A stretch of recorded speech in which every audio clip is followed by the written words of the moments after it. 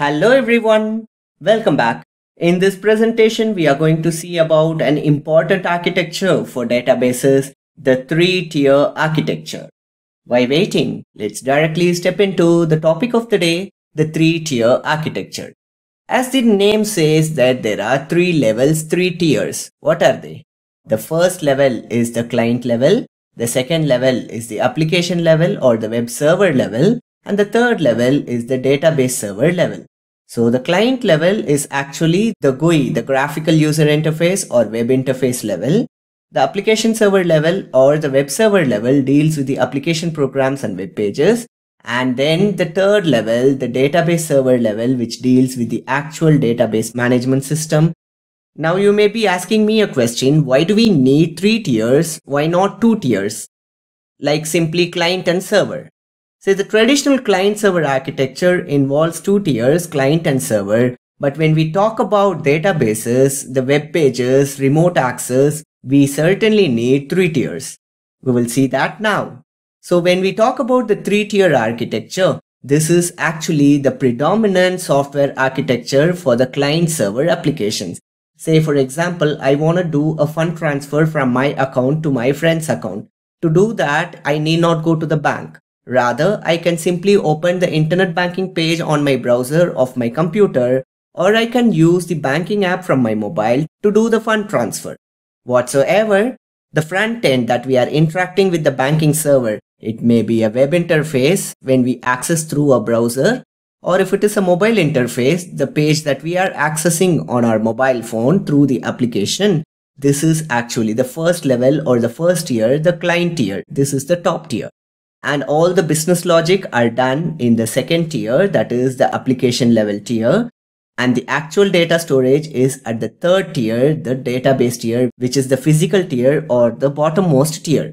When we talk about distributed systems or remote access, then three-tier architecture is the predominant software architecture for client-server applications. And as the name suggests, there are three logical and physical tiers. We can see these three are the tiers. And these tiers are logically and physically separated.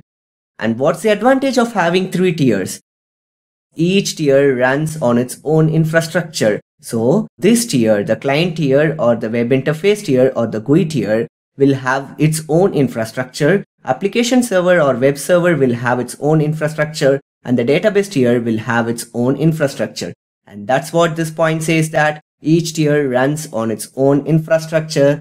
And since they have their own infrastructure, these tiers can be developed simultaneously. So they are going to interact with each other. Of course, they can be developed simultaneously because each tier runs on its own infrastructure. At the same time, another advantage of having tiers is that these tiers can be scaled and updated individually. So I hope now you got the details about the three tiers. And we can also give names for these tiers as the presentation tier, which is the client tier, the application tier, which is the middle tier, and data tier, which is the bottommost tier, the physical storage of the database. And the main advantages of having all these tiers are the faster development because they have their own infrastructure and they can be developed simultaneously. And these tiers can also be scaled and updated, so we get improved scalability, reliability, and security. So we are done with the basics of three-tier architecture. Let's see each tier one by one. Let's focus on the first tier. What's the first tier, the topmost tier? The client tier or the presentation tier. In other words, it is also called as the front end because the user is interacting with that tier, right? If you want to access your banking server, you may access from your browser or from your mobile app. So that's the front end. That's actually the tier that user is interacting with. And that's why this tier is called as front end. And as the name suggests, this is the top level tier where the user is going to interact with the application or the server. And what will be there in this tier? The user interface. Say you may be accessing your data, which is actually stored in the database in a web interface or in a GUI environment. So simply it's a user interface. And that's what I told you in the example analogy. You may access your banking server from your mobile application or from a web browser. So in either cases, we need user interfaces, which is simply referred as UI. And this tier, we know this is the top tier, and this is going to interact with the next tier, which is the application tier. And what's there in the application tier? We will see that in the next slide. So from this, what we are understanding is the top tier, the presentation tier or the client tier, is interacting with the next tier, the application tier, where the business logic are implemented. And we know this is the user interface which collects and displays the information. Say for example, if you want to see what's your account balance, obviously your balance is displayed on the presentation screen, right? It may be a mobile screen or it may be a web interface. So display is also done. At the same time, if you want to do fund transfer, from there you are giving the information like how much amount to which account to be transferred. So your presentation tier not only displays the data, it also collects the data. And that's why this tier deals with collecting and displaying of the information. And we also have desktop applications or even GUI for doing this. HTML, hypertext markup language, CSS, JavaScript, etc. So we can develop the front-end application using these technologies. So we are done with the top level tier, the presentation tier or the front-end or the client tier. The next tier that we are going to address is the application tier. We know basically there are 3 tiers, and now we are going to focus on the second tier, the application server or the web server. And what's the job of this tier? We know the job of the front end is to collect and display the information where the logic is actually applied, the transaction logic. Say if you want to transfer fund from your account to your friend's account, that logic where it is implemented. It's actually implemented in the application level, that is the business logic level. So this level or this tier deals with the logic or the middleware tier activities. So this is the middleware tier. And actually this is the heart of the application because the business logic and the business rules and the information are processed in this tier only. At the same time, the business logic and the business rules are also implemented at this level. And we know this tier, the presentation tier, deals with the collection and display of data, but the logic is actually applied here. In case the logic involves addition or deletion or updation of the data, all these needs to be done in the data tier where the data is actually stored in the database, which is the physical tier.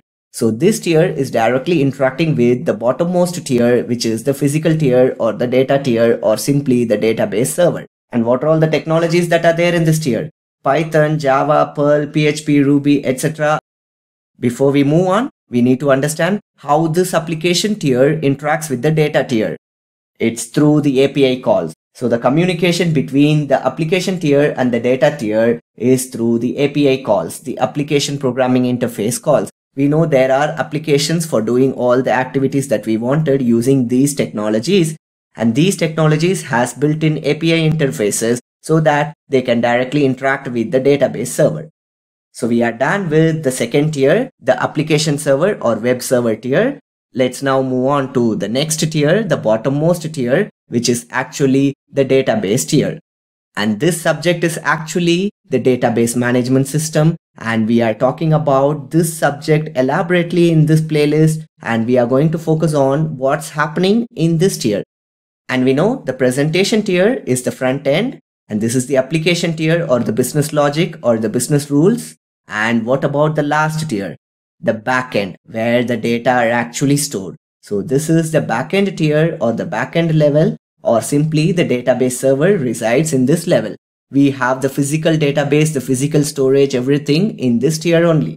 So as the name suggests, this is the data tier or the database tier or simply the backend. And here only the data are actually stored and managed, which is actually the job of DBMS. And at the same time, this tier is having interaction with the application tier and not directly with the client or the presentation tier in a 3-tier architecture. In a 2-tier architecture, client or the presentation tier will directly communicate with the database tier or the backend because only 2 tiers are there.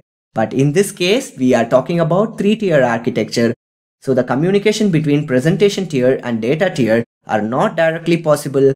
It is possible through the APIs of the application. And what are the software tools? We have the RDBMS and DBMS tools. RDBMS technologies like MySQL, MariaDB, Oracle, DB2, Microsoft SQL Server, PostgreSQL, etc. are RDBMS technologies. And coming to the DBMS technologies, the Cassandra, CouchDB, MongoDB, etc. are example technologies for DBMS.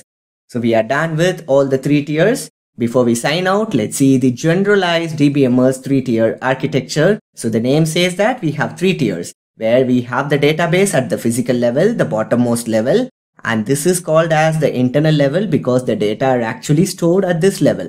And we have the business rules, the second level, which is the conceptual level, and we have the upper level or the top level, which is the user level or view level. We can see that user is going to interact with the database through this level only.